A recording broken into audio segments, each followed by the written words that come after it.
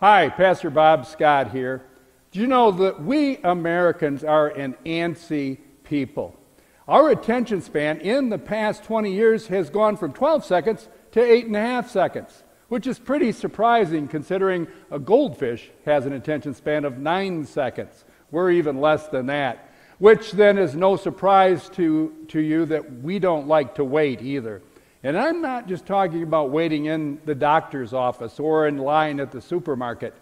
We don't like to wait on the Lord. We want Him to answer our prayers and answer them now.